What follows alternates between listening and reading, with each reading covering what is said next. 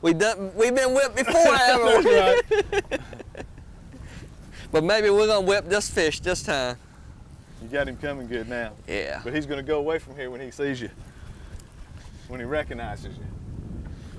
He's still pretty deep, isn't he? Yeah. Oh, he's right here. He's a pretty one, Kurt. Oh yeah, we want to gaff him. Yeah. Where we put the gaff? Right there, right by your arm. Get the one. Well, you can get that one. I'll be surprised if we get a chance to gaff him right now. Before Look, that's a pretty fish. Yeah. All right. Look at that king. Ain't he pretty?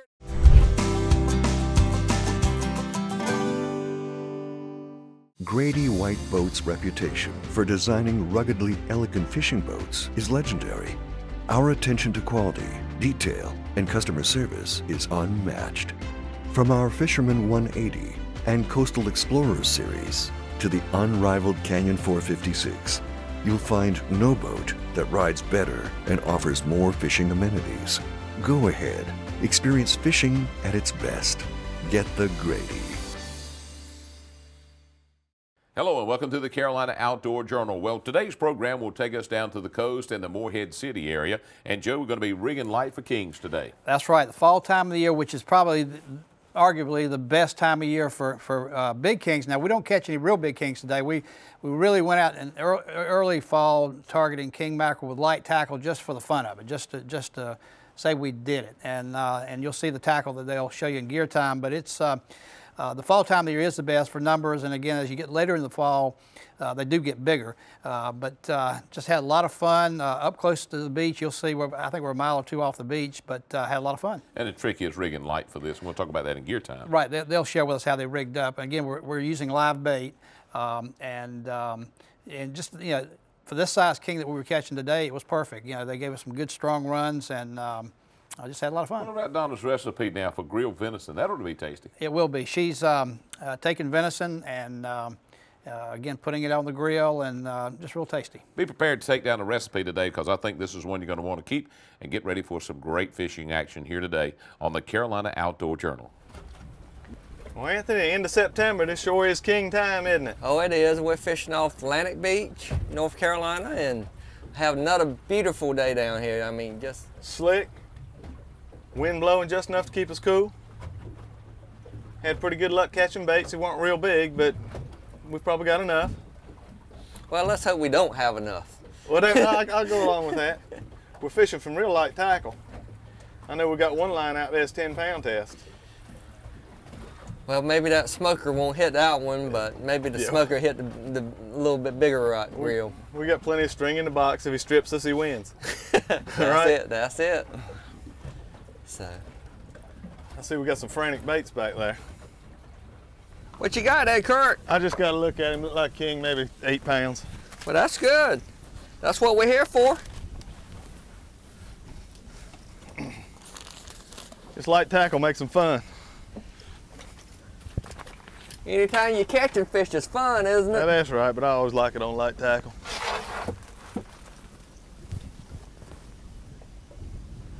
There he is again coming up.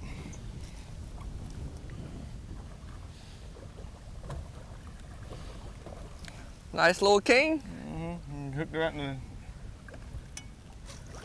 He might be a little bigger than 8 pounds, hasn't he? Yeah.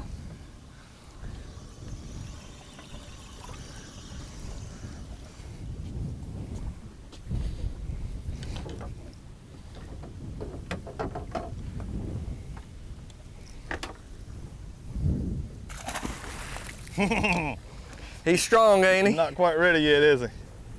That is a nice king there, Kurt. All right, see that knot in the line on the mono? Yep. Below that's 40-pound test. Everything, all right, so everything above that's 15. So I'm going to grab that, and we're going to do a quick release on it.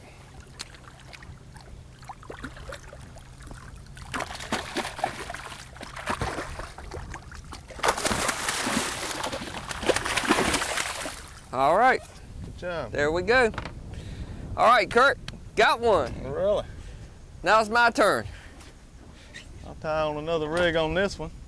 Oh, there he is, got right one there. on it. There he is. Yeah, it's always good to see that strike. He bit this other pogie right in two.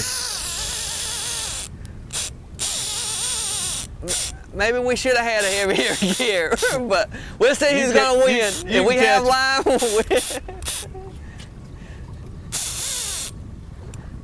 Kirk, we're gonna have to go to him. We ain't got a lot of line on this reel left. Yeah, you have. I hadn't been stripped yet. Go ahead and take that clicker off of that thing. You want to go around the other side of the boat? Yes, sir. I tell you what, this is light tackle here. Yeah, it is. You were scared for a minute though, weren't you? I was, but I think we're gonna get them. That's 15-pound test, and it's an Ambassador 6500, so you probably got 200 yards. This is something like I would use in the river for stripers. That's exactly what I use them for a lot of the time. Versatile. It is versatile, but out here you never know what you're gonna hook. Well, you can get whipped. We've been whipped before, haven't we? That's right. But maybe we're gonna whip this fish this time. You got him coming good now. Yeah. But he's gonna go away from here when he sees you, when he recognizes you. He's still pretty deep, isn't he? Yeah. Oh, he's right here. He's a pretty one, Kurt. Oh yeah, we want to gaff him. Yeah. Where we put the gaff? Right there, right by your arm. Get the one. Well, you can get that one. I'll be surprised if we get a chance to gaff him right now. Look, that's a pretty fish. Yeah. All right. Look at that king. Ain't he pretty? It don't take anything but 15-pound test, does it? That's it. Man, what you reckon he weighs? 17, 18? Yeah, I'd say he's in the 15-pound class. See if there's any chance of getting that bait out of there. You go ahead and stick your hand by I'm not going to trifle with him. I'll tell you, we'll just leave it in him. Let's put him in the box. Okay. Good job. I'm surprised he didn't take another run when he came to the boat, aren't you? Oh, I whooped him. You whooped him. Good job. Well, we got a 10-pound pest rod sitting out here for you too now. All right. Anthony, what's your favorite bait for these kings this time of year, early fall? Oh, you can get them. I love menhaden. I mean, menhaden's the preferred bait, but you can't get them. Bluefish work well. Spots. Anything like that. Almost anything like that. Mullet. Mullet work great. Also, if you can't find any bait, then you pull some frozen cigar minnows or some ballyhoo. I always like that live bait thing when a lot of time your bait gets frantic up there at the top and you get to see the strike. That makes it exciting to see the fish sky right on the bait. Right. You want to release this fish, or? We could release him. Here he comes, Kurt. Have you had a look at him yet? I saw a little glance. Here he is, right here. Yep. A nice king. Look at him. He's a 15-pounder. Well, ain't he? Yeah, what I like to do is somehow take the pliers and cut the wire and let them go. All right. Boy, these fish move from side to side.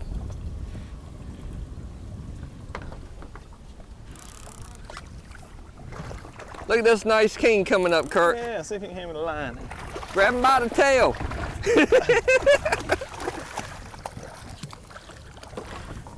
I'll tell you what, just go ahead and cut the line on him and he will. Nice fish though. Yeah.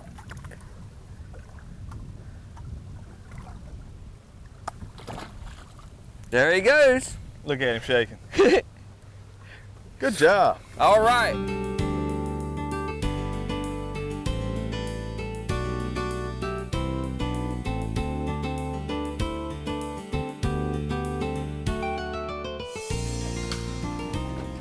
Anthony, did you check the tides before you come out this morning? No, I didn't have opportunity. I knew it was coming in, but I don't know exactly what phase were we in. I feel like we're kind of at slack tide right now. Yeah, fishing is slow down some, and it probably pick up when the tide changes. But you know, sometimes I just feel like you just have to have a bait in the water to be able to catch a fish. That's right. You got to go to know, haven't you? That's it. Tide or no tide, just you got to be out here. We got fishing the baits, fishing the baits. Oh, there he is. That was all right. You want me to pull us out of gear? Yeah, probably just swing around a little bit to your left.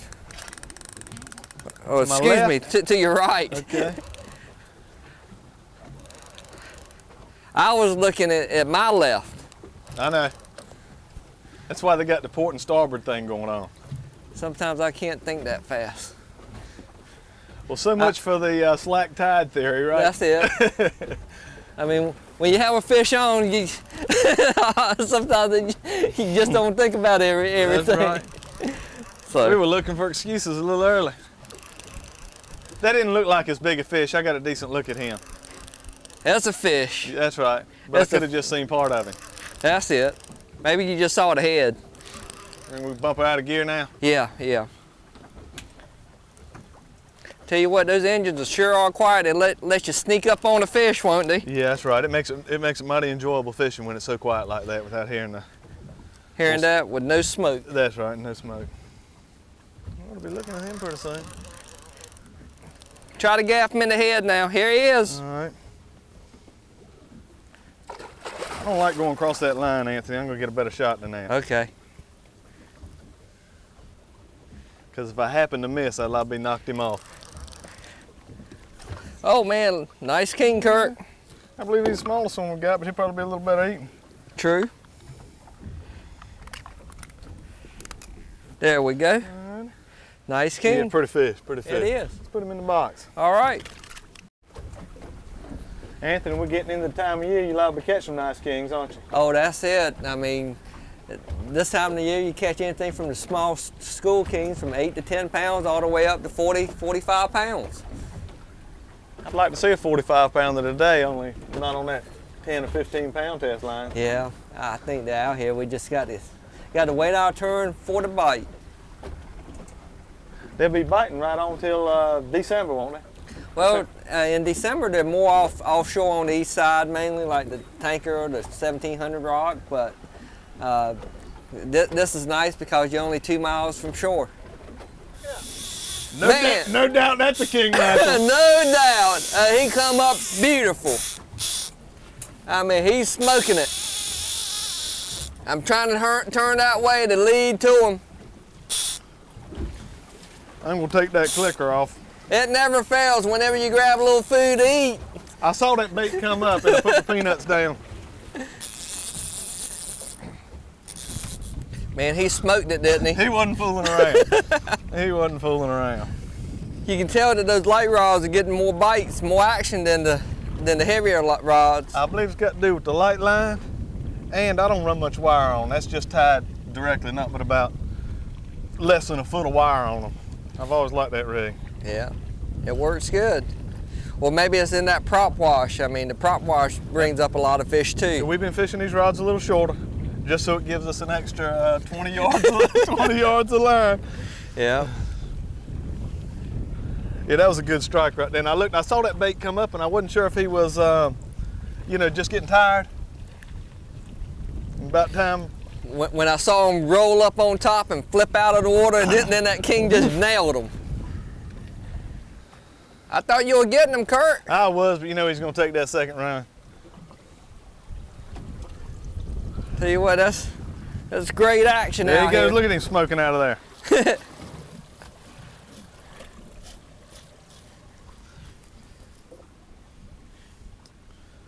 He might get under the boat a little bit there for us. Look at that pretty king. Yeah. There he is. Nice, pretty king. Yeah, what are these, 12, 15 pounds, isn't it? Sure. Can't ask for anything better Appreciate than it. that. Nice job gaffing him. Nice king. Gaffed him in the head so we won't lose much meat when we clean him. Well, he's nice, isn't he? If he doesn't bite me, there you go. We saved that There. rig we were liking. That's a nice king. They had good fish this time of year. See how that smoke and run. See how that dip in the lateral line right Yeah, here? right here. Yeah. That identifies him as a king over a That's Spanish right. when they're smaller. Plus the So- Spanish on his dorsal right here is always, well, they got a different, their dorsal folds up further and there's always, no, it's this one right here. It's always black right on the front. True. That And- king's gray right through there, but the Spanish always is black on those first two bones there. Yeah. But anyway, that's a nice king. Good job. We have a fish stew with him. Joe, that was a good day of fishing. Now, if you're going just for the sport of it, you need to rig light. Well, and that's what we did that day. We knew about what size kings were out there. We had some advance notice, and as I said earlier, the later in the season they're going to get bigger. So you don't want to go out there with too light a tackle if you're going to be targeting 30, 40, 50-pound king mackerel. But these were small kings, under 20 pounds, and so we purposely rigged light for them. We didn't have any problem with bait. We had plenty of bait that day. As you can see, we were right off the beach, a couple of miles. And that's the thing about it, that king mackerel fishery in the fall will offer small boat owners the opportunity to go out and really have some, what I consider some world-class fishing. If you want to feel a tug on your line and hear that drag screech out, the king mackerel can do it on any tackle, but the lighter, it's going to take a little longer to get him in, but it's just a quality fish, and we have them every fall. Well, if you're going to be fishing just for the sport of it, rig light, and let's find out more and find out how to do that on Gear Time.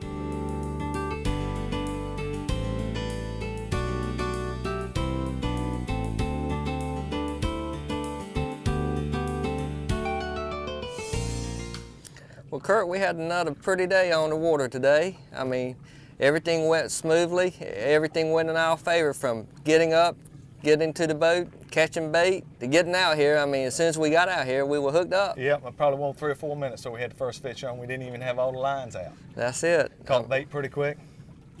I mean, fishing, fall-time fishing off Atlantic Beach is hard to beat. I mean, the kings are here. I've always loved catching some kings. It's good fast run. You get to see them make the hit a lot of time. Your bait gets frantic, see them make that strike, and then they take that smoke and run. That drag just peeling out. That's just king mackerel fishing, isn't it? That's it. Now, what I really love is when I see them skying behind the boat or skying on the baits. I mean, that really gets your heart pumping. We saw a few free jumping today, but we never actually saw one free jump on our baits, but we saw a lot of strikes. That's it. I like something else about it. We generally use light tackle. This is probably one of the heaviest rods we use today, and I'd say, what is it, 20, 25 pound test? Yes, that's 20-pound line.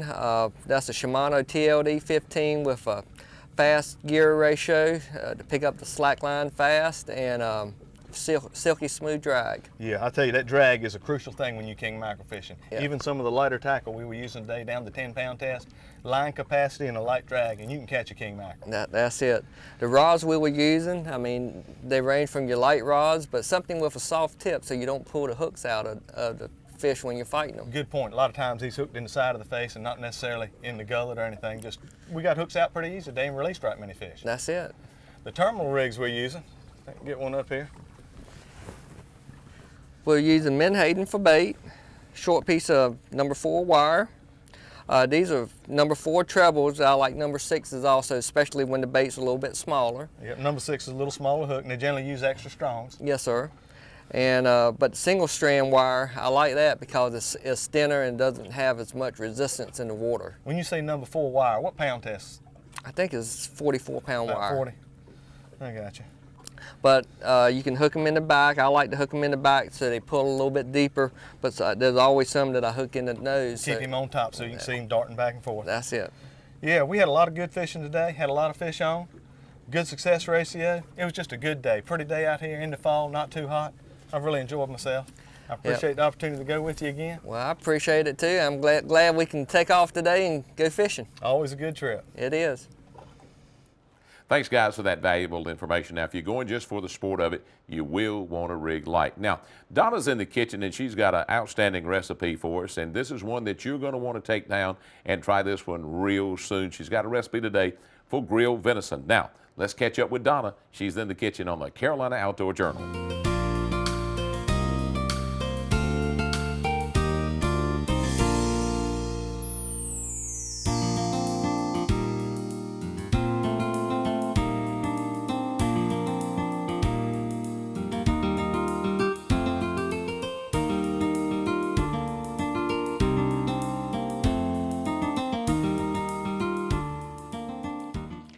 Today in the kitchen we're making some goat cheese polenta, and we're going to serve that with some grilled venison. It is fabulous, and polenta is such a great dish. It's so versatile, and you can add so many different flavors to it and give it a different twist, or you can cook it so it's not a wet polenta, that it's more of a firm polenta, and then you can mold it and you can and then slice it and grill it. So it's really great. So let's go ahead and start, and it's very simple, only uses 2 ingredients, and then you can add what you like. So we have 3 cups of boiling water here on the stove, and then we're going to add about 4 ounces or about a cup and a half of yellow cornmeal, and we're just going to mix that together, and you can see it's already thickening up.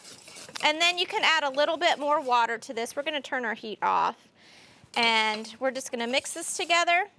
You cook it for about 5 or 10 minutes, just until it's firm, and it depends on what the weather is like outside. If it's a moist day, then you probably won't need as much water. You may need to add a little more water to this if you'd like. Then we're going to add in some butter and mix that in. And polenta is it's on all of the latest and greatest restaurant menus, so you can serve this gourmet meal or this dish at home, and it's only cornmeal and water, so your friends will be impressed. And we're just gonna mix that together until our butter is melted. And then what we're gonna do is, if you want this a little bit thinner, we'll just add a little bit more water to it, but I like mine a little firm. Then we're gonna add in some goat cheese to this. And we at our house just love goat cheese.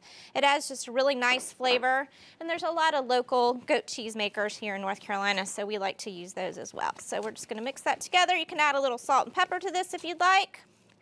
A lot of people do some olive oil to this. And this one is turning out to be a little bit thicker, but that's okay.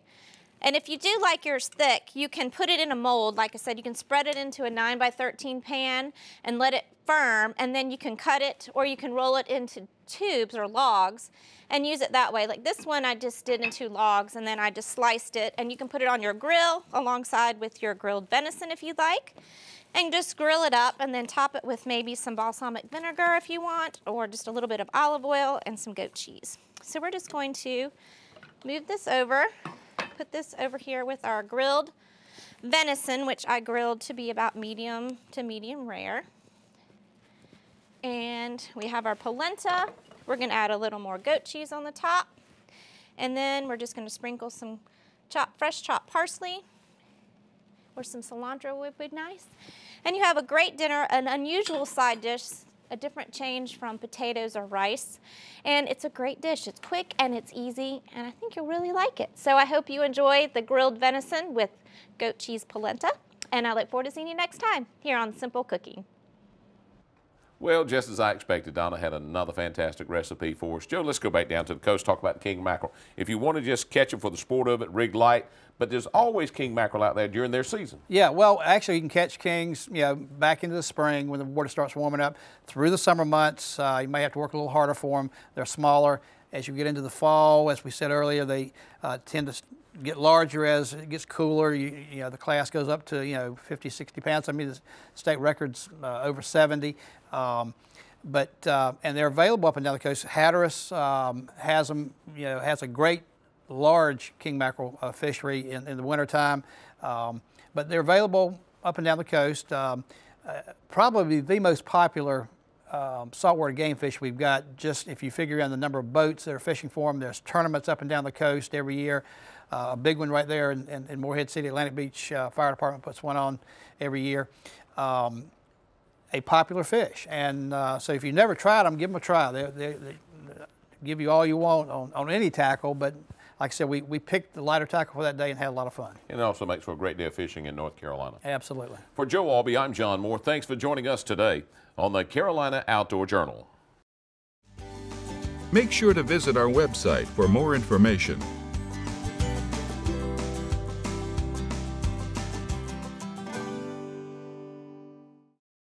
Grady White boats are known for uncompromising quality through exceptional attention to detail. On every model, from 18 to 45 feet, we incorporate exclusive features and quality components that you won't find on any other boat brands. Our exclusive CV2 hull design is ranked highest in every third-party survey done in the marine industry. So every day on the water will be a great day, no matter the conditions. Ask any Grady White owner and they'll tell you, get the Grady.